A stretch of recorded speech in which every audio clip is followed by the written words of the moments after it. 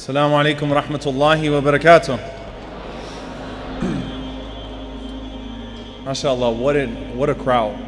Alhamdulillah, this is seriously the most amazing problem to have. I wish every masjid was like this too, right? In every convention, in every class. MashaAllah. Allahumma zid wa barik. أعوذ بالله السميع العليم من الشيطان الرجيم بسم الله الرحمن الرحيم الحمد لله رب العالمين ولا عدوان إلا على الظالمين والعاقبة للمتقين اللهم صل وسلم وبارك على عبدك ورسولك محمد صلى الله عليه وسلم وعلى آله وصحبه وسلم تسليما كثيرا. Dear brothers and sisters, the hadith that I'm about to share with you contradicts absolutely everything you've heard so far in this convention. I was sitting here last night and I was listening to Sheikh Abdurrahman Khan talk about how nothing contributes to happiness that is material in its nature. And I'm going to share with you a hadith that conflicts with all of that. It literally refutes everything that you've heard for this entire convention when it's not explained properly. In an authentic hadith by Abu al-Harith, the Prophet ﷺ, he says, "Arba'atu min as-sa'ada." There are 4 components of happiness. You ready for this? He said a good spouse, having a good companion is a component of happiness. He said al-jaru salih, having a good neighbor is a component of happiness. So those are kind of understandable because then you have people, right? A good wife, a good husband, a good spouse, a good neighbor. Then he says al-maskanul wasi', having a big house. And then he said al-markabul hani'. The literal translation of al-markabul hani', and you've got Mr. Arabic here. Literally, it translates into a sweet ride, doesn't it? Literally, markabul hani means a sweet ride. And Rasulullah ﷺ said, وَأَرْبَعَةُ مِنَ الشَّقَاءِ, and there are 4 components of misery. A bad spouse, a bad neighbor, al-maskan al-dayyiq, a very constricting small home, and the Prophet ﷺ said, a bad ride. Now, what is amazing about this hadith, number 1, is that the Prophet ﷺ just acknowledged that these things contribute to a person's happiness. These are components of happiness. There's no doubt about it. But here's the question. From those 4 things, what did the Prophet ﷺ have? Just number 1. A good wife. The Prophet ﷺ did not have a good neighbor. The Prophet ﷺ did not have a big house. His hujra, his apartments, his chambers, alayhi salatu wasalam, were 9 by 4. They were so small that the Prophet ﷺ used to tap the legs of Aisha radiallahu anha whenever he would make sujood. Did the Prophet ﷺ have a sweet ride? No. The Prophet ﷺ never rode a good camel or a good horse. In fact, his saddle was described as being worn out. So what is the Prophet ﷺ telling us? You know, he's telling us that, you know what?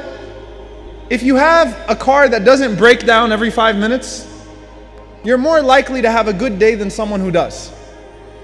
Having a good, nice space to live in, having that space can be good. It can contribute to your happiness as opposed to living in a very small place. Having a good spouse can certainly contribute to a person's happiness. Having a good neighbor can certainly contribute to a person's happiness. But the fact that the Prophet ﷺ himself does not have except for one of those things shows you what? Your happiness cannot depend upon those things. Your happiness cannot depend upon those things.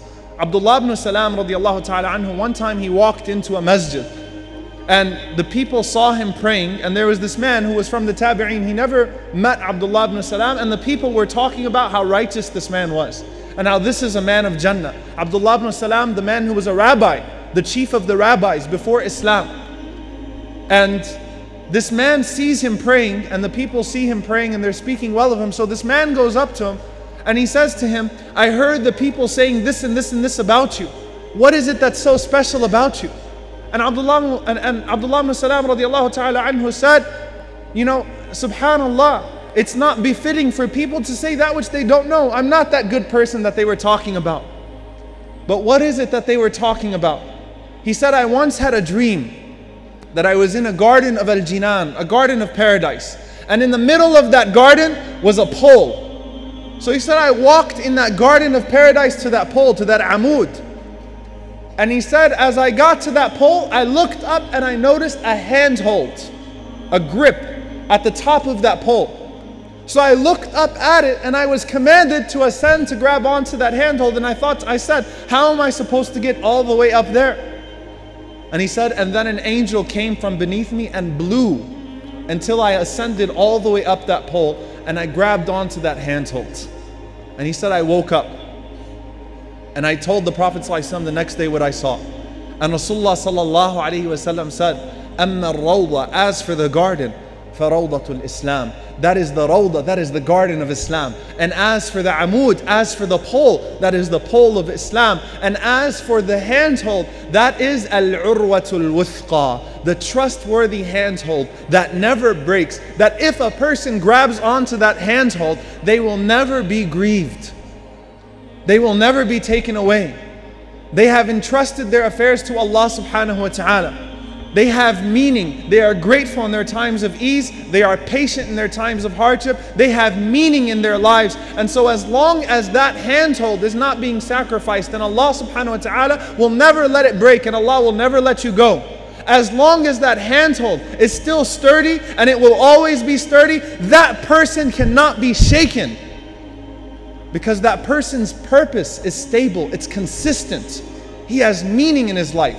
And you know, James Baldwin, because religion always takes this beating, because if you go to any philosophy class, and really it's a war on religion and a war on Islam specifically, but it's a war on religion in the field of academia, in all the circles of academia. History professors will say religion is responsible for the world's violence, religion is responsible for all of the hatred, religion is responsible for crime, religion is responsible for this, religion is responsible for that. Of course, ignoring that the Crusades were because of the economic bankruptcy of Europe, that all of these terrorist groups that we have today are for political reasons and not religious reasons. But hey, it's under the banner of Islam. The Ku Klux Klan is under the banner of Christianity. Religion is to blame for all of this, and we'd all be at peace.